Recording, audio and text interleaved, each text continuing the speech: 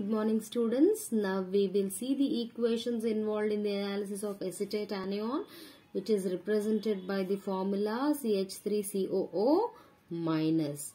So this acetate, the salt containing this acetate ion will react with HCl and you will observe the vinegar smell coming out of the test tube. Why that vinegar smell is coming out?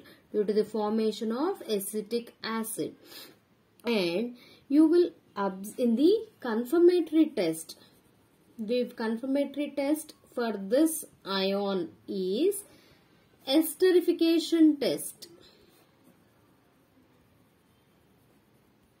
So I'll just tell you the process involved in the esterification test.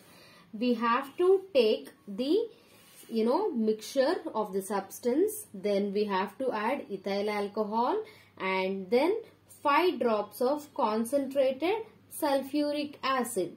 Then we have to heat it on the water bath for 20 minutes. After heating it in the water bath, we have to pour it into 2 ml of sodium carbonate solution.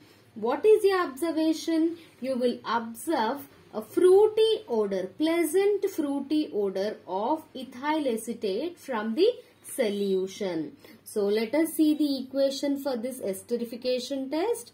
Acetic acid, which is formed during the process will react with the ethyl alcohol and we will observe the formation of this ester, which is responsible for that fruity smell, and water is also formed as byproduct.